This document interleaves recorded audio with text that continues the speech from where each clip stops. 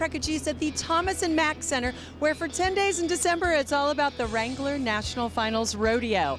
This arena transforms from basketball to rodeo in basically the snap of a finger.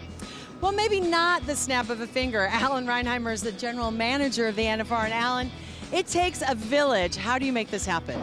We do have a village that works on this project. It's a good team. We've been doing it for several years. We have a few new members this year, but installing the dirt takes us about 12 hours, and we have about 1,100 ton of dirt that comes in the arena, and then it's all the ancillary stuff that's outside that keeps continuing on, that goes throughout the day. So we're done about 8 o'clock today. And it's all getting ready for opening night on Thursday. It takes you days to do this, to really fine-tune it.